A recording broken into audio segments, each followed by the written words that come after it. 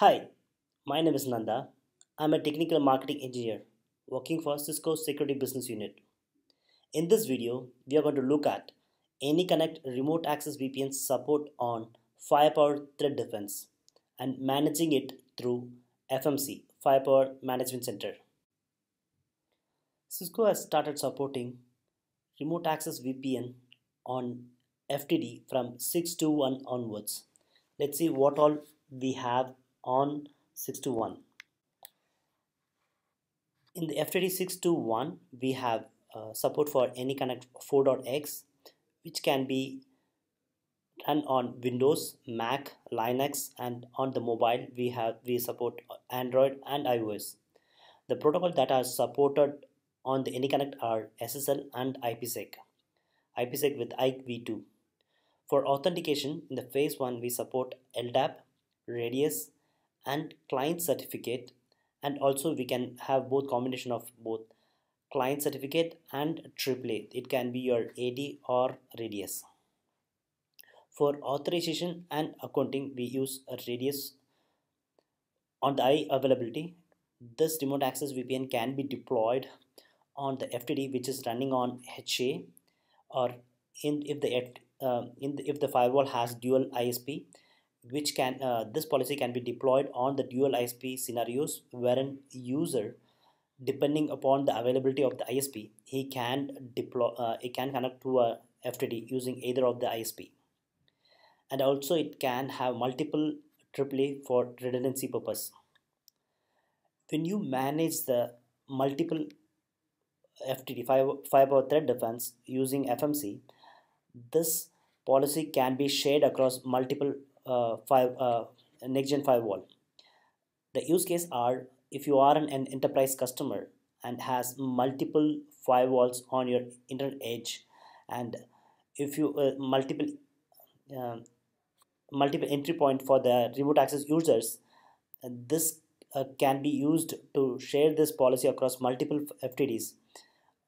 In later, if you plan to change any policy, all you have to do is change at one locations. All this policy FMC will push the required policy across all the FTDs.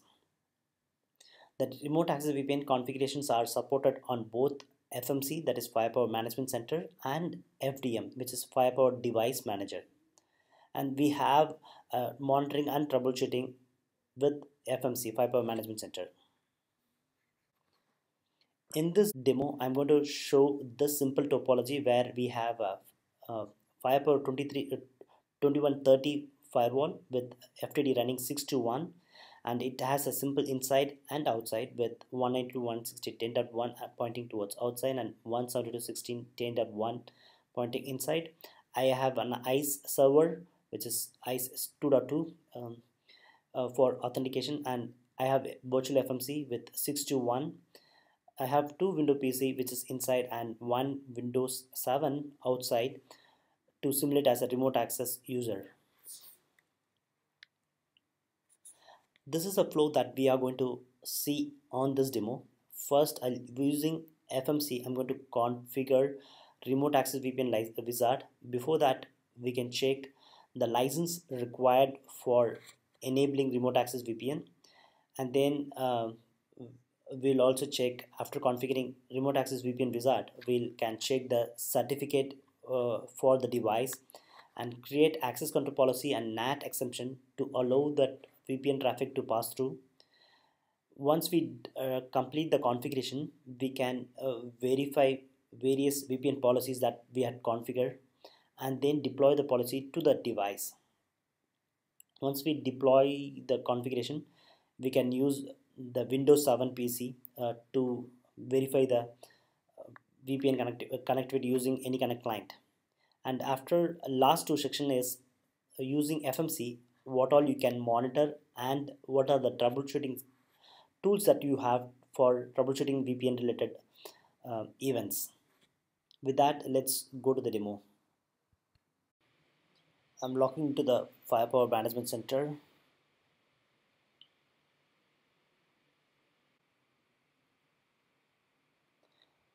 This is my Firepower 2130 which is running FTD 621, on which I'm going to configure remote access VPN. The first is to check if we have required license to configure remote access VPN.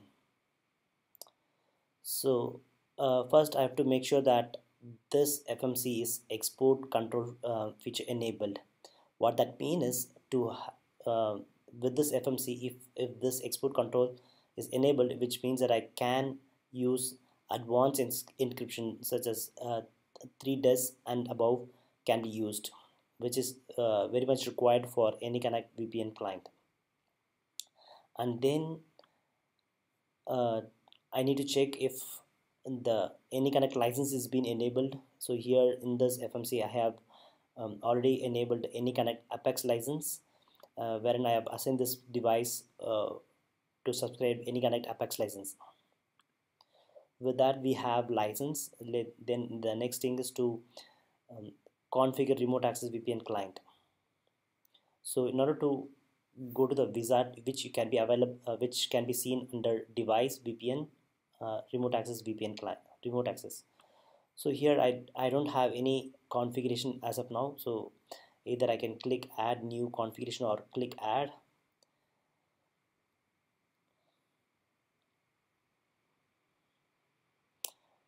After clicking add, we get this VPN wizard, which is a 5-step process to configure the remote access VPN client.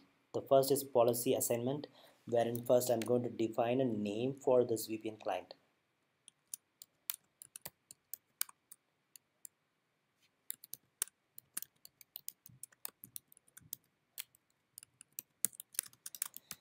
Okay, I define a name, then I can give a description for this policy, and I can choose to enable either SSL or IPsec or both, the VPN protocol for this configuration.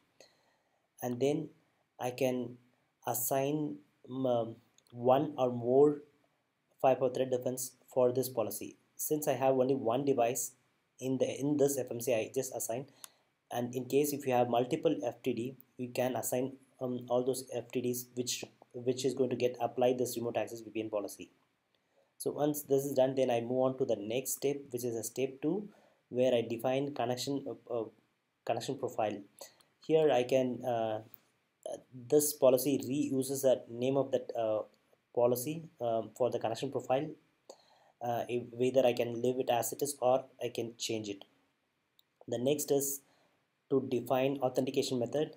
We have a AAA only client certificate only, or a AAA plus a client certificate. So for this demo purpose I'm going to use AAA only. Once you define AAA, then you have to say to from which server you're going to get authentication. In this example we have ICE through which through radius we are going to configure.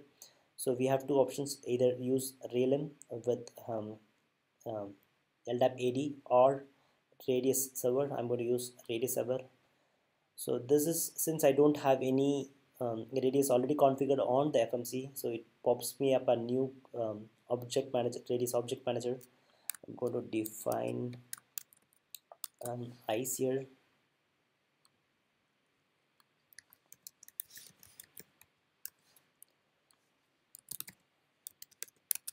Please note that I've already configured my ICE pre-configured my ICE, so I don't have to.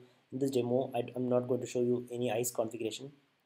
So this is what we required for radius server. I've configured and then map it for authentication, and then if required I can configure for authorization and accounting. For this demo I'm going to leave it as it is. For IP address assignment for the VPN client after successful authentication, either it can be through radius or it can be through DHCP or the IP pool from the FTD. So I'm going to use IP pool from the FTD. So either we can since I don't have any IP pool, I'm going to create a new one.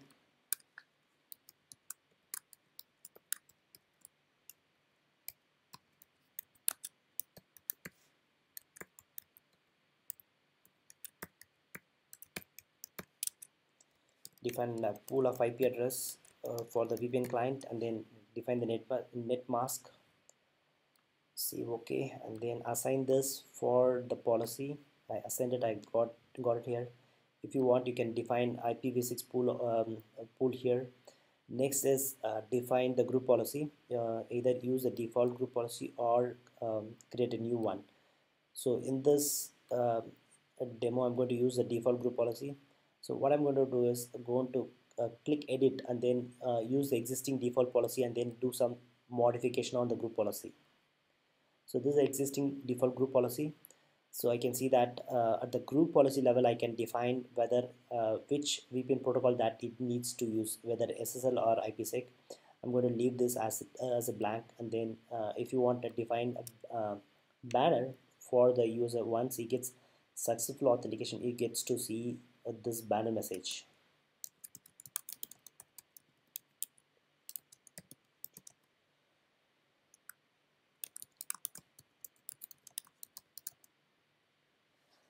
And then you can define the DNS policies and then define split tunnel.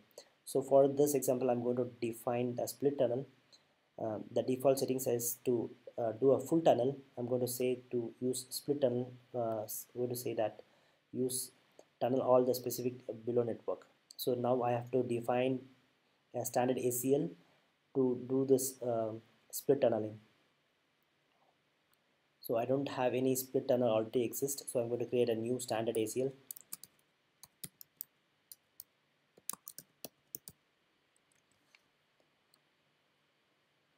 So I'm going to instruct the FTD to send encrypt all the data's destination to inside network, which is 172.16.10.0 with subnet 24. So I create a standard ACL with the destination IP 172.16.10.0.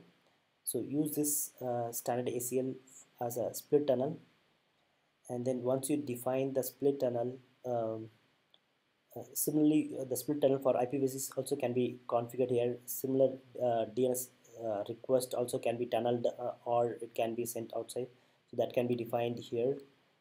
Um, Next is define AnyConnect profile. So I need AnyConnect XML profile for this group policy. So I don't have anything on the FMC, so I'm going to create a new one.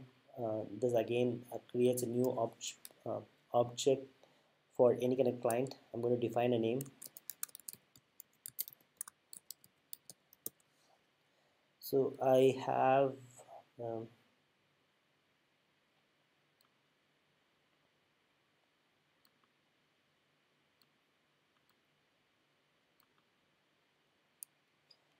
some AnyConnect XML profile which is already there in the PC. I'm going to use that.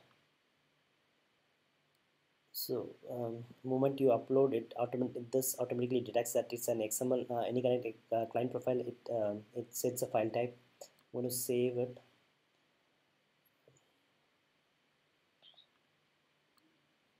And then you can configure other SSL parameters or connection settings that if you want to customize. And then if you go to advanced setting, you can have access list per access group policy. And then if you want to restrict the VPN traffic to a particular VLAN, that can be defined here. And then session type, like at what time frame that you want users to use VPN client, and what does that particular user has simultaneous connection can be established. All this can be defined in the advance. So now we have configured or customized the group policy. I'm going to save that. So we are back into the wizard. We have completed connection profile, that is stage 2, and then we'll move on to the next step, that is um, trying to push AnyConnect image to the FTD, which can be deployed to the client. So here I don't have any AnyConnect image. I'm going to click this plus icon, which is going to help me add AnyConnect image. I'm going to define a name. I'm going to say for AnyConnect window image. Pick a Windows image. I have 4.3 for Windows, and then 4.4. Let me pick both. So as you see, moment I upload an image, the file type has been detected automatically. Similarly, I'm going to upload another Windows.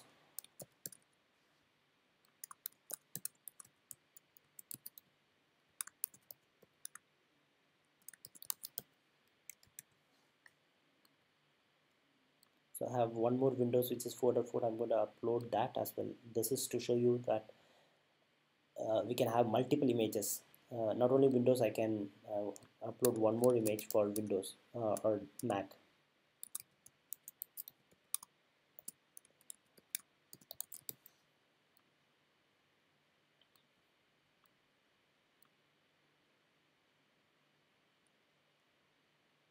So apart from image type, it also detected that this AnyConnect image operating type. So now we have this list of images. Now I have to select whichever any image that is required for this policy. So I'm going to leave the 4.3 which is old, and then select Windows 4.4 and then Mac 4.3 here.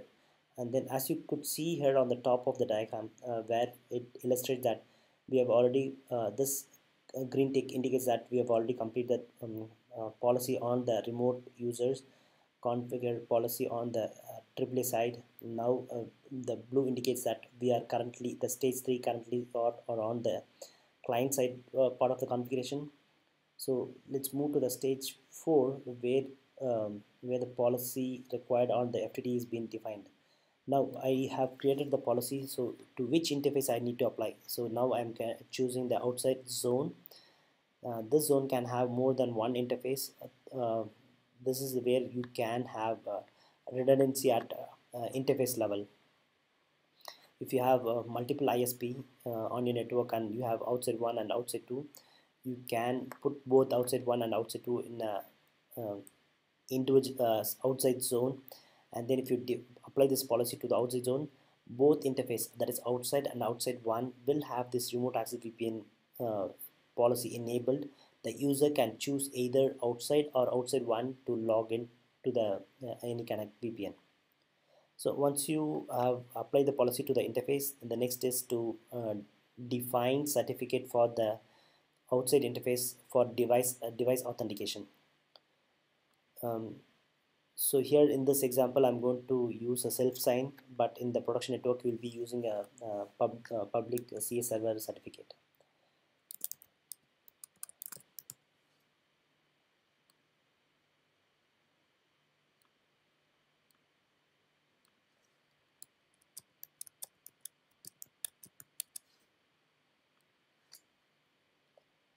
So I've completed stage 4, then move on to the step 5 where it's summarize all the configuration that we had configured just now. Apart from this configuration summary, it also gives you information that you need to configure access control policy, you need to have a NAT exemption, and then you need to have a DNS configuration to facilitate the traffic to pass to the FTD. So with this, we have completed the configuration of remote access VPN through Wizard. Let's click finish. Um, then now I have configured the remote access VPN policy. If you want, you can see go and see the connection profile here which we have configured.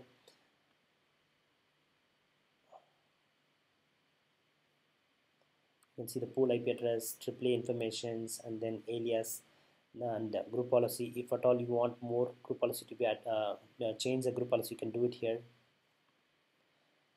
Similarly on the access type, that is outside interface, and what are the SSL DTLS that you have assigned and certificate information are being seen here. And then next is on the advanced, you can check AnyConnect images, IP address assignments, and then its sequence, certificate mapping in case if you are using a certificate client-side certificate authentication, and then group policy wherein you can have multiple group policy based on various attributes that you receive from the ICE or other radius server. You can dynamically allocate group policy to the user or group. Likewise, IPsec configuration can be customized here. Now that we have configured a remote access VPN client, next step is to uh, map the certificate to the device. So I have created a certificate that needs to be used for the device. Now I have to map the certificate to the device. This is a 5.2130 that device that we are on, which we are configuring policy, and this is a self-signed certificate that we have created right now. So I'm going to assign that certificate to this device.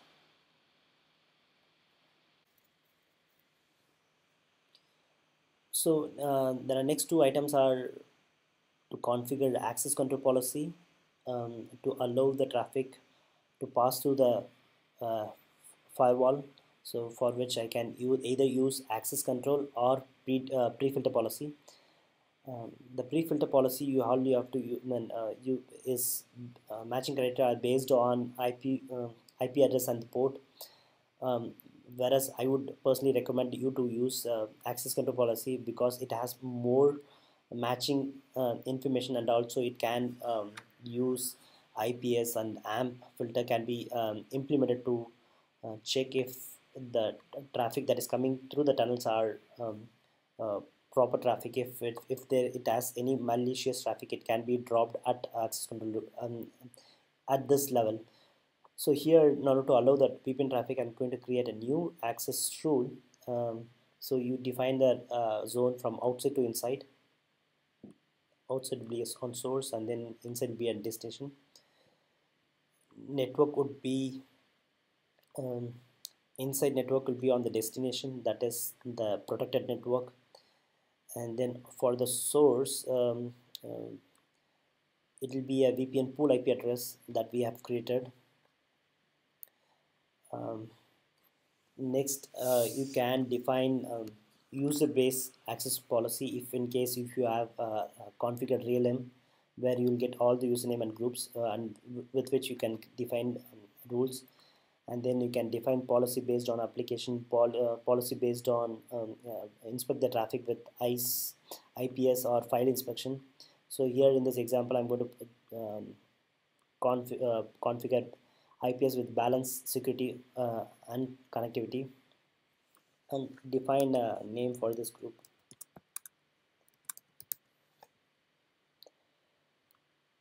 So with this, we have completed the required configuration for access control policy.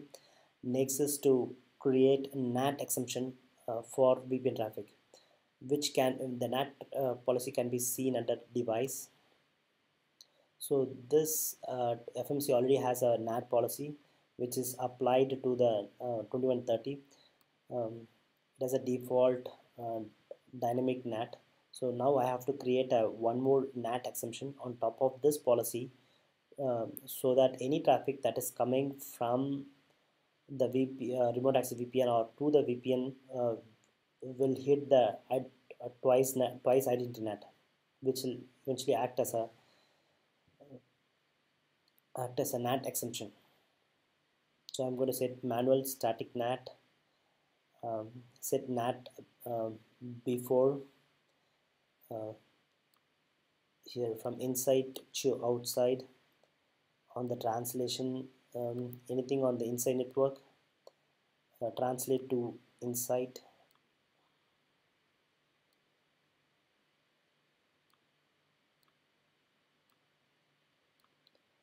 On the destination, destination say address, and then say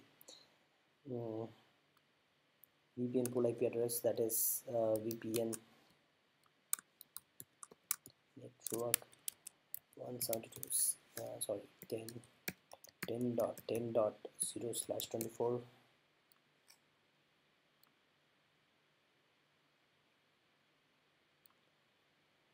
And then on the destination, I'm going to map the same IP address, translate, so which means that it is doing an identity twice NAT. And then on the advanced, make sure that you specify do not do proxy, or in case if the translation network is directly attached to the fiber thread defense.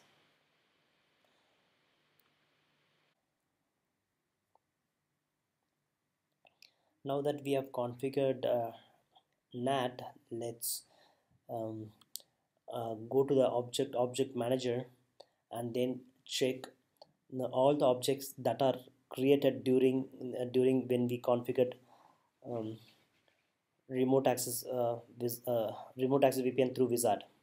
So when we created when we through the Wizard, you would have seen that we have created an object for radius, which can be seen here, and then IPv4 pool that we created here. It is appearing here, and likewise files that we have created for AnyConnect profile, AnyConnect images for Windows and Mac. Those are here, and then group policy that we had edited during the Wizard are no, it is here in the object manager.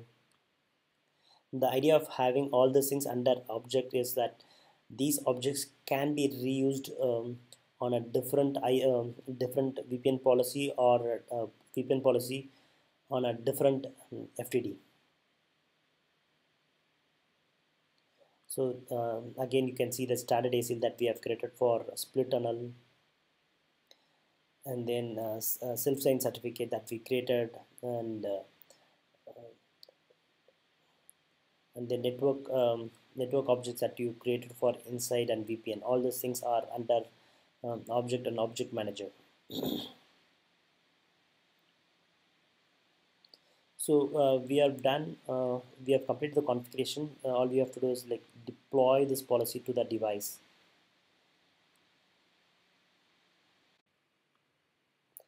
So the deployment is successful, and now all we have to do is go and check, try to establish a remote access VPN client from the Windows 10, which is on the outside network. This is a Windows which does not have any VPN client. So first I open a Internet Explorer browser and then type in uh, IP address of the FTD outside interface or the domain name. Uh, so I get the certificate warning. If I use a proper CA, then I would not see the certificate warning. So now once you logged in, it gives a username password authentication. Once successful authentication, uh, this is a message that we had remember that we have configured on the banner, so that after successful authentication gives a banner message. Once this then it checks the PC. If it already has AnyConnect, then it would not do anything. If there's no AnyConnect image, it is going to automatically deploy and install AnyConnect image on the PC, which is what you are seeing now, which is called web launch. This is a user experience for the first time when he does not have an AnyConnect image. After he gets an AnyConnect image, then all he has to do is open up the client and then click connect, which I'm going to show you in a short while now. Now after the successful authentication, it automatically connected to the network, so which can be seen with this icon. You can see that it says that it is connected to the 192.168.10.1, and then the client IP that it has got is 10.10.1, and the server IP is, that is FTD external IP, is 192.168.10.1, and it has split tunnel. All the unencrypted traffic are towards unknown network, and then the net with 172.16.10.0, which is my inside network, will be secured, which will go through the tunnel. Now let's choose a connectivity test. I have one window PC inside. I'm going to see if I'm able to reach. I'm able to reach the inside network. So our network is up and running. Um, let's do some monitoring activity with this. So I can log into FTD through CLI.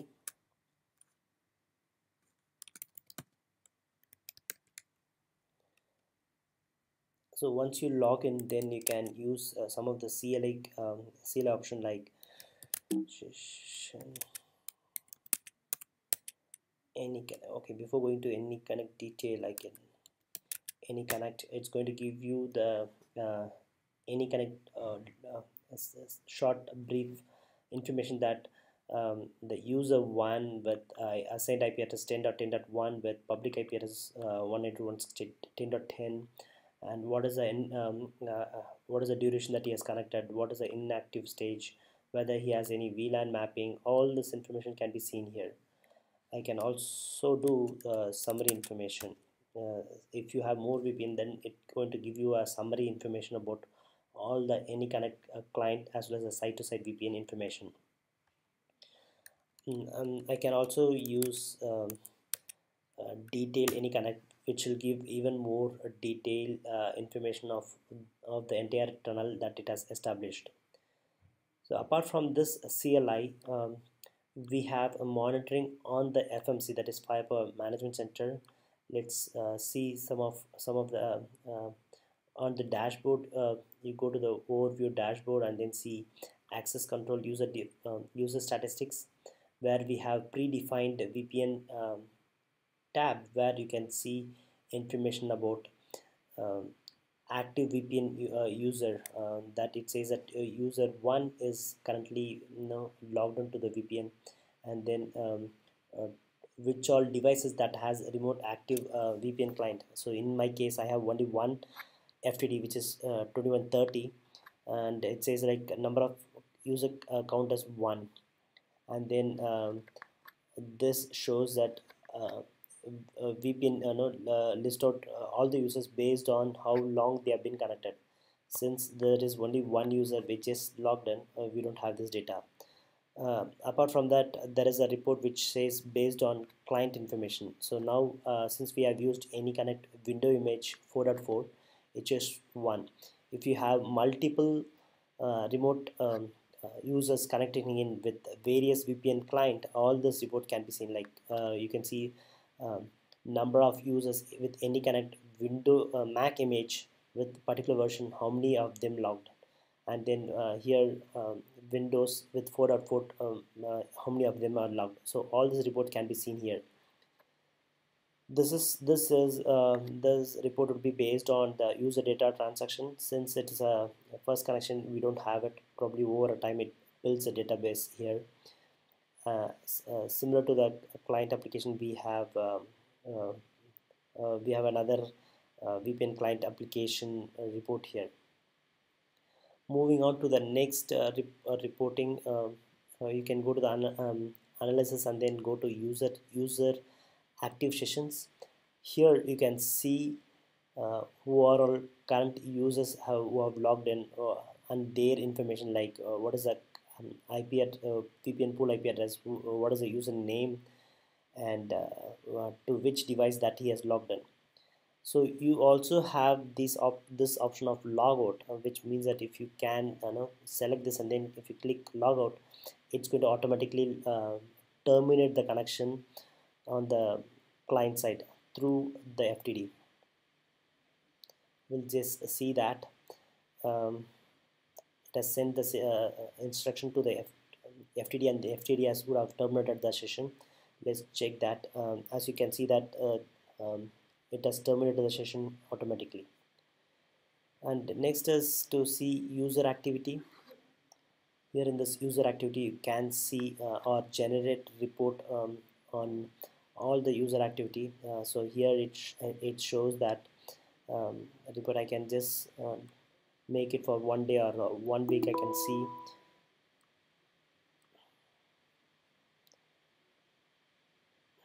let's say for a week time. So it is going to generate a report for a week.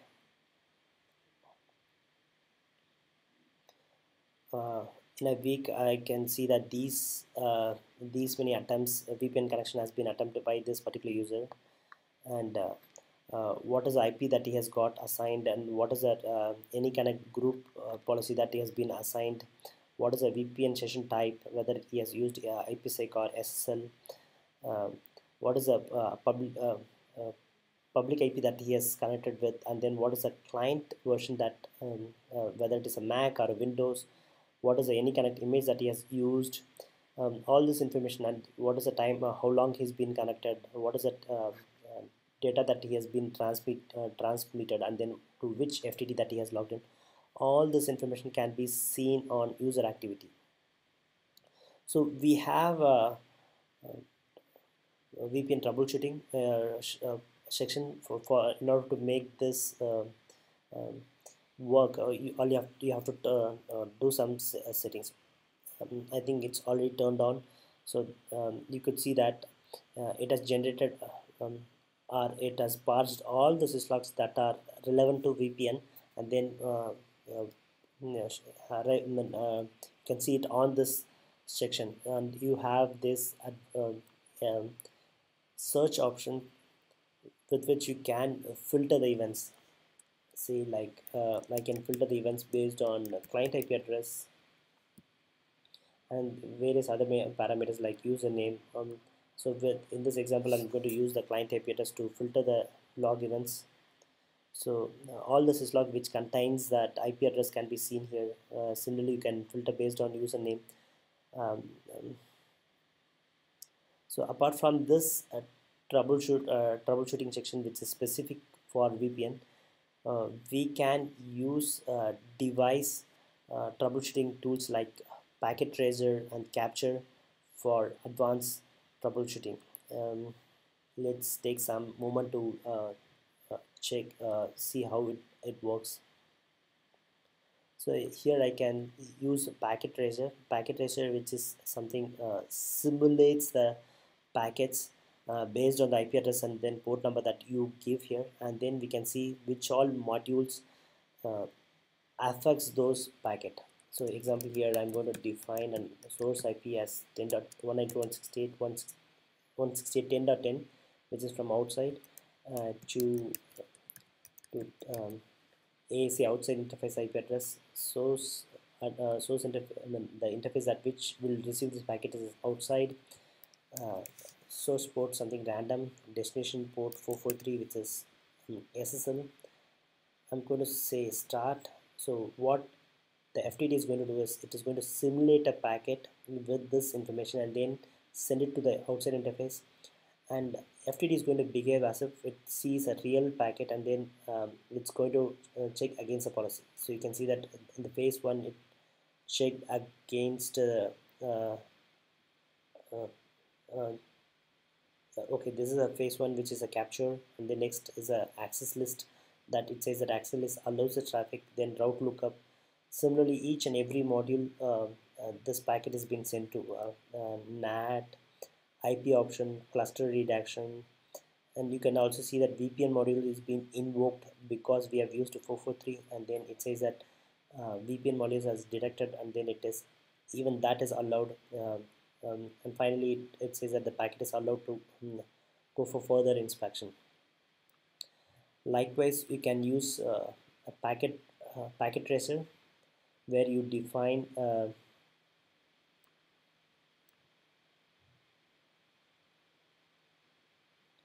in the packet tracer you can define a condition uh, with which you can capture the events. I say 192.168.10.10, 192.168.10.1 on the outside interface. Say save. What the packet captured is it traps with this filter events. It's going to trap the all the packets, and whichever packet which matches will be captured, and which can be used for further investigation.